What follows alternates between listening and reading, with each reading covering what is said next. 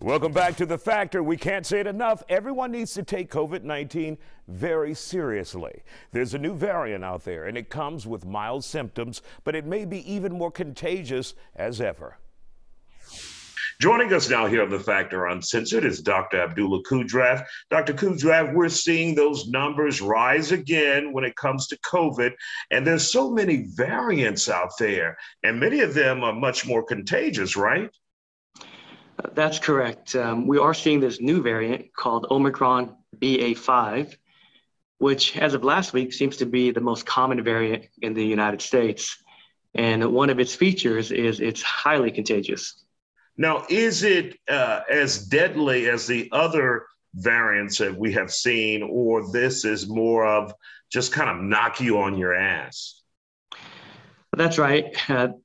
Somewhat of good news is this mutation, this variant, is not causing as much hospitalization or death like previous variants we've seen, but it's just developed some ways to do a spin move around your immune system.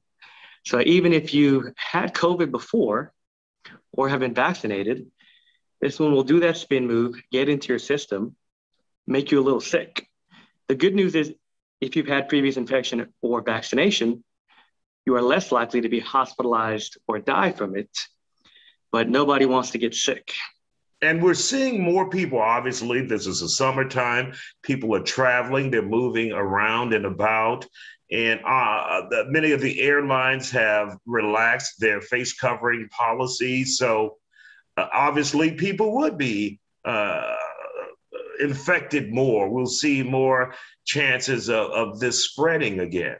Yeah, that's right. People are getting out and about, rightfully so. We got to get on with our lives. But the more contact we have, the more a virus has a chance to spread. So now that we're seeing this surge, it's probably a good idea to take some precautions whenever you can.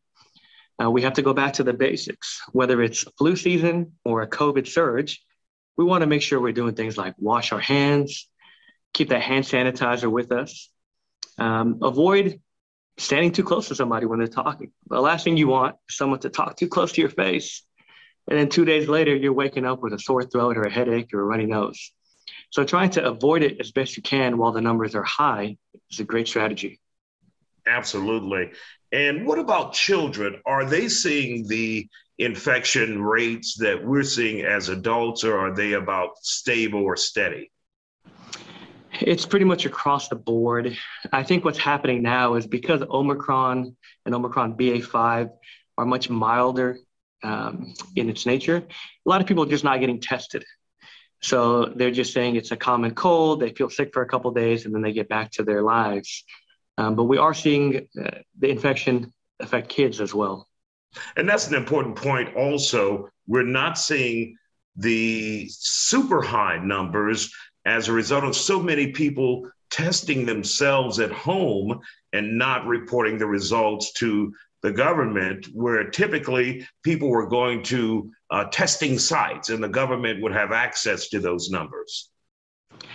Yeah, no, it depends. Even some of the home testing companies are required to report it to the government. But I think it's more in lines of people just not testing at all because it's more mild. They stay at home for a few days, hopefully, and then they get over in a few days and they just get back to life without going through a test. But your best advice at this time, since we're seeing so many cases, not as severe, not as many hospitalizations, and not as many deaths, is to take the simple precautions that we have been using in the past to keep it down. Yeah, I think so. Washing your hands, hand sanitizer, maybe avoiding some large crowds. And I know everybody hates masks, but even I wear my mask when I'm going to get into a situation where I might be around some people who are infected.